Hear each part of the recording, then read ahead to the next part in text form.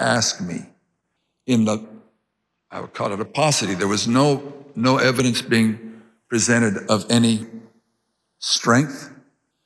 Evidence can be hearsay evidence, it's still evidence, but it's still hearsay. But strong judicial quality evidence, anything that would say to me, you have a doubt, deny your oath.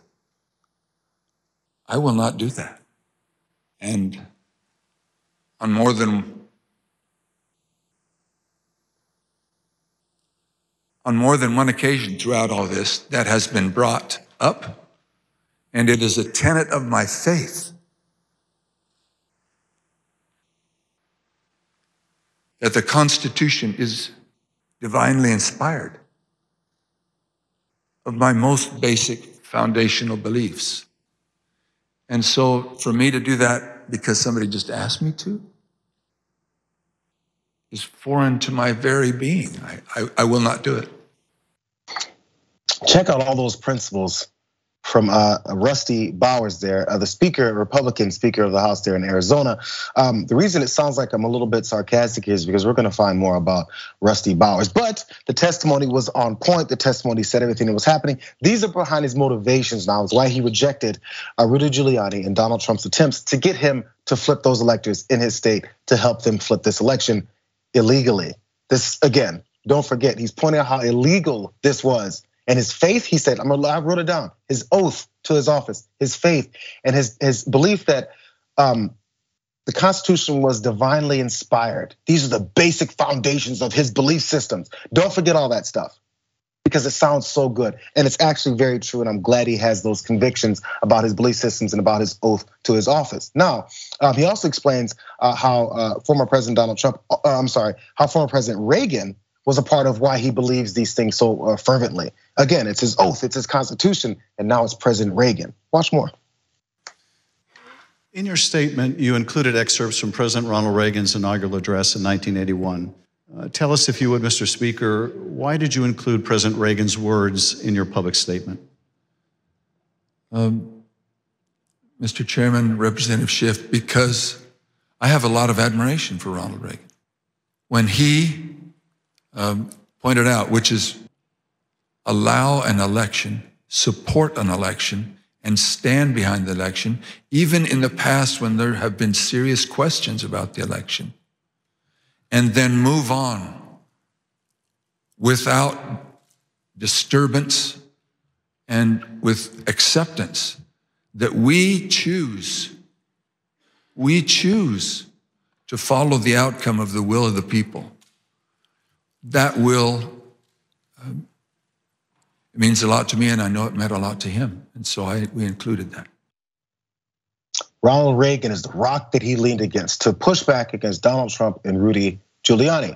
Trump was upset about this. I wanna give you guys the difference between the two parts of this party and how they're trying to have the deity of Trump and also the deity of Reagan. It's pretty much impossible. So Trump issued this statement ahead of this whole thing before Bowers got to talking, and he was already ready to shoot him down. He says, Arizona Speaker of the House, Rusty Bowers, is the latest RINO, Republican in name only, to play along with the unselect committee. That's what he said in a statement that he issued through his Save America PAC. So this is the division here.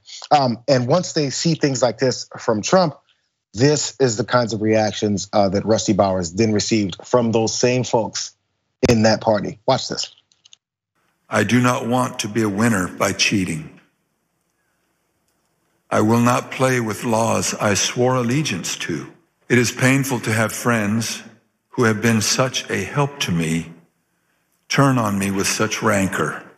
My secretaries would say in excess of 20,000 emails and tens of thousands of voicemails and texts, which saturated our offices and we were unable to work, or at least communicate.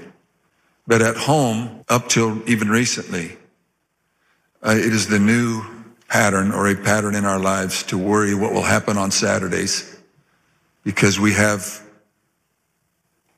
various groups come by, video panel trucks with videos of me proclaiming me to be a pedophile and a pervert and a corrupt and politician. Okay, yes, check this out. So we've got Rusty Bowers saying he believes in the Constitution, his oath to his office, his faith, his belief systems, divine intervention into the American experiment. He believes in Ronald Reagan and the shiny example on the Hill is a great party. He stands behind all those bedrocks of his foundation and beliefs in America. So he turned down Donald Trump and Rudy Giuliani. But he said this, I'm gonna read this. Bowers said the efforts by Giuliani and other Trump backers have been hurtful. He does not levy any criticism on Trump directly and would support him if he were on the ballot. Here's a quote. If he's the nominee, if he was up against Biden, I'd vote for him again, simply because what he did the first time before COVID was so good for the country. In my view, that was great. What are your thoughts?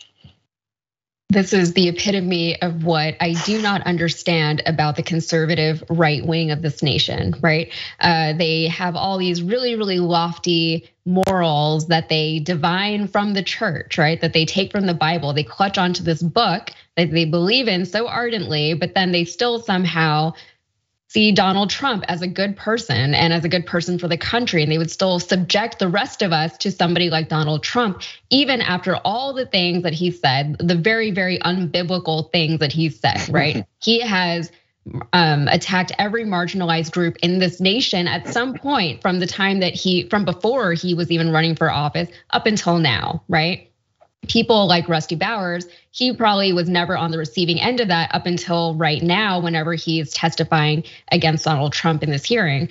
But the thing is, I think somebody mentioned during the hearing, I think it might have been Schumer, he was talking about how fragile democracy is, right? We have certain people in positions and we have to trust them and hope that they will do the right thing when the time comes to it. And luckily, from whatever inspiration, wherever it came from, Rusty Bowers did the right thing this time. But there's still a disconnect between what the right thing is and what's right for the country and what's right for maybe even one's best or own personal interest.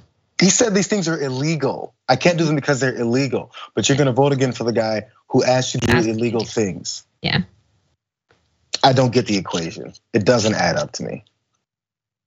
The sycophant behavior, or what? I would love for him to tell us what Trump did before COVID that has him so amped on him, no matter what he did illegally afterwards.